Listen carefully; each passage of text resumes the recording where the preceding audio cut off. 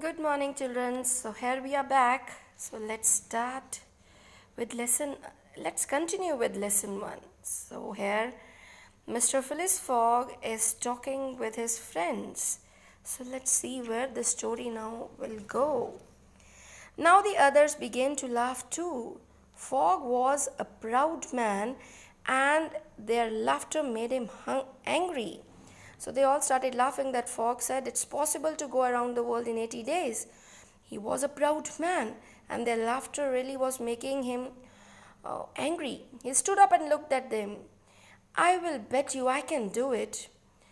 I would like to see you and I will bet you for 4,000 pounds that you can't. This the other friend said. And I'll bet you 20,000 that I can. Now he's going to bet for 20,000 that he can. Fogg's friends looked at each other. It was a lot of money. They went and talked about in the corner of the room. When they agreed that Fogg could not win, Stuart turned to him. They all decided this is quite a big amount of money. Why to say no for this thing? Let it be yes, because Fogg cannot make it and we are going to get that 20,000. So this way they agreed. We accept. Fogg looked at them calmly. Excellent. Today is Wednesday. Now he told the time also. Today is Wednesday and 2nd October 1872. The train to Dover leaves at 8:45 p.m. I'll be on it and I'll be back in this room on the date he also mentioned, on 21st December at 8:45 p.m. Exactly after 80 days. After a trip around the world. Good night, gentlemen. And he's, bid goodbye and he just, was going back home to try to pack the things and go for the journey. Fogg marched out of the room and left the Reform Club for his home. Fogg's valet here means the servant. Fogg's valet was shocked to see his master arrive home so early.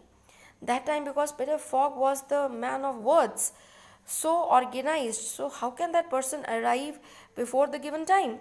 Was shocked to see his master home on so early. Jean passed it out. So this was the male servant, the valet. Jean Passepartout was a pleasant young Frenchman with curly brown hair and moustache. But this is the description of Passepartout. So let's see the picture also so that you get the idea nearby. See, this is the Passepartout's picture they have shown. This is the picture. Curly brown hair and the moustache. Okay. So he was very shocked to see this. Arrive on early, yes, home so early.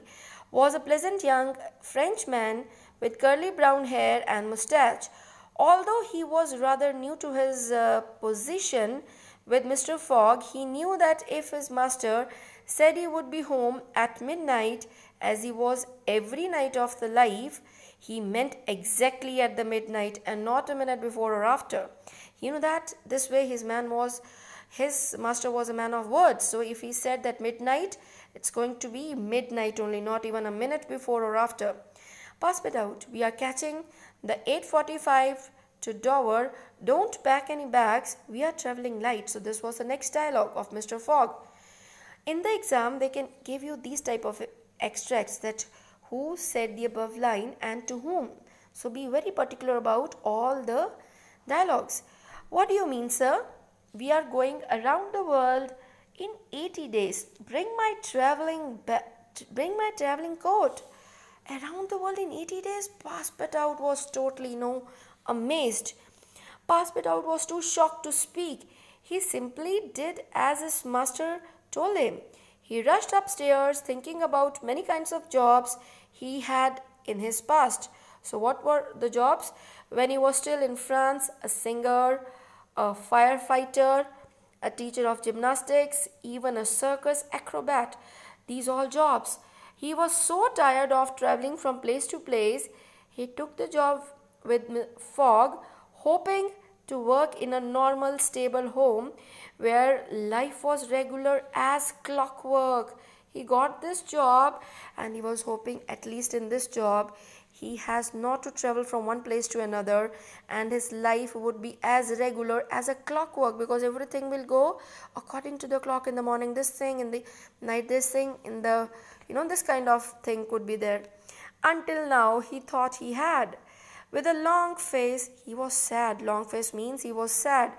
Passepartout carried out the order while his master prepared for the journey. Fogg took 20,000 pounds. So keep in mind what things he took. First thing, 20,000 pounds from his safe and put money in the small travelling bag.